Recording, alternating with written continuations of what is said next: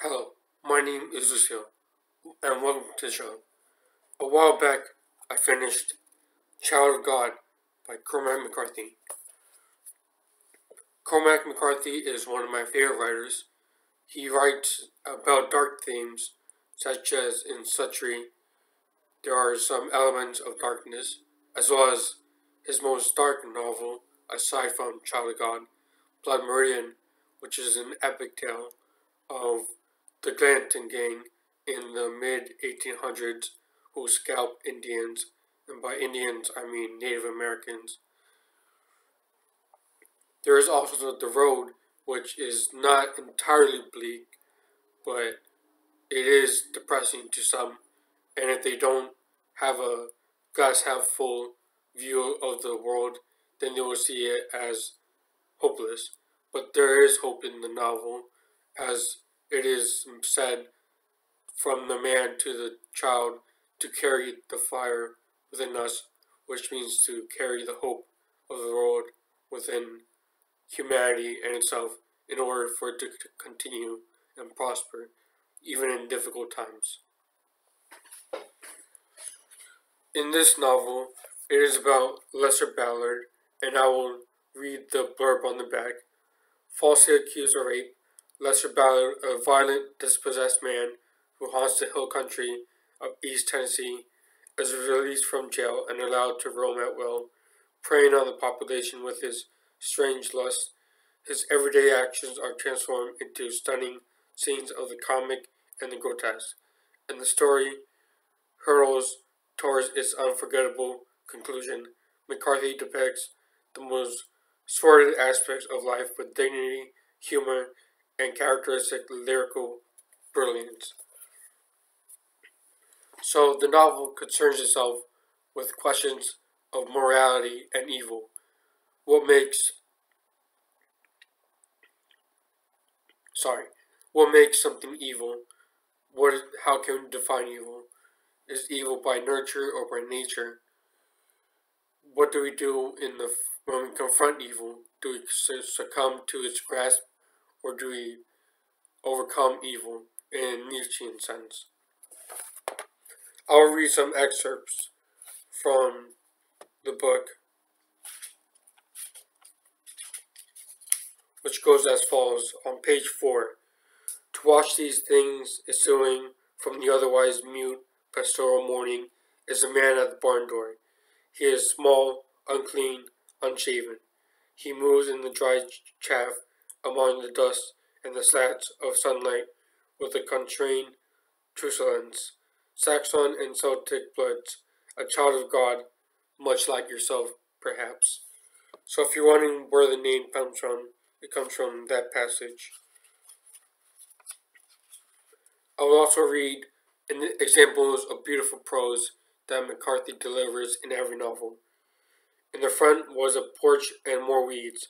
From the road a quarter mile off, travelers could see the gray shake roof and the chimney. Nothing more. Ballard trampled a path through the weeds of the back door.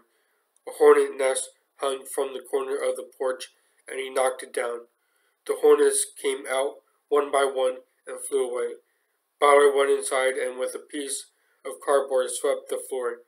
He swept up the old newspapers and he swept out the dried dung of foxes and possums, and he swept out bits of brick-colored mud fallen from the board ceiling with their black husk of pulpe. He closed the window. The one painting left tilted soundlessly from the dry sash and fell into his hands. He set it on the sill. In the hearth lay a pile of bricks and mortar clay, half an iron fire dog. He threw the bricks out and swept up the clay, and on his hands and shin bones craned his neck to see up the chimney. In the patch of roomy light a spider hung, a rank order of earth and old wood smoke. He watered newspapers and set them in the earth and lit them. They burned slowly. Small flames sputtered and ate their way along the rims and edges. The papers blackened and curled and shivered, and the spider descended by a thread and came to rest, clutching himself on the ashy for the earth. This is what I mean by beautiful prose. There is beauty in the darkness, and you can find some meaning in dark tales, such as, say, the Gulag Archipelago, which I tried reading 100 pages of, but couldn't muster the strength of watching or reading all the sin and depravity of man. But when encountering dark tales, it is important to look for the light and be reminded that the world is both good and evil, not merely one or the other.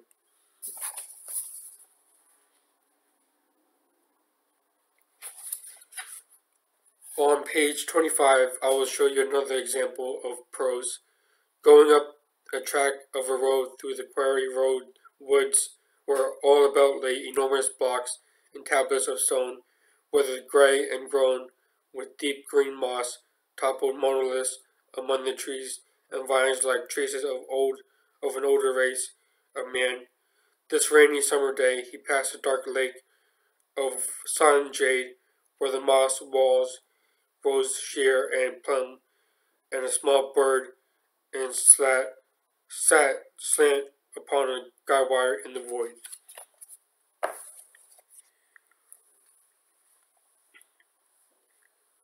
If you are interested in something dark and depraved, or trying to understand evil in a literature sense, then this is the novel for you. McCarthy doesn't use punctuation, minus the occasional comma and the rarity of a semicolon. He doesn't use quotes. Sometimes the character speaks within a paragraph, which is sometimes confusing, but if you are paying attention, then it's not confusing at all. And he holds nothing back, especially with his language, and he attributes the language of his time and culture in which the characters live. Thank you, and have a good night.